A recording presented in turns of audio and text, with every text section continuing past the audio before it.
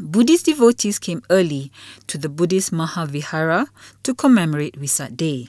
They presented flowers, lit candles, sought blessings, and made offerings to the monks to commemorate the birth, enlightenment, and death of Buddha.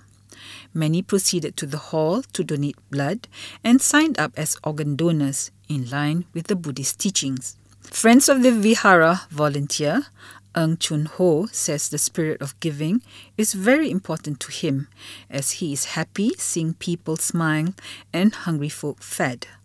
When I was still in Ipoh, where one Chinese New Year morning, I came across a small boy who's living in the squatters near my house, picking up the unburned firecrackers from the roadside.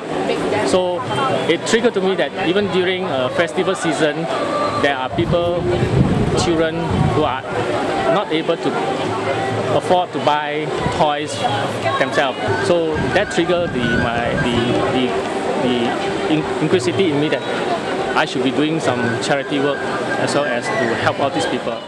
Accompanied by his wife and son, Ng says he wants the teenager to see the selfless act of giving.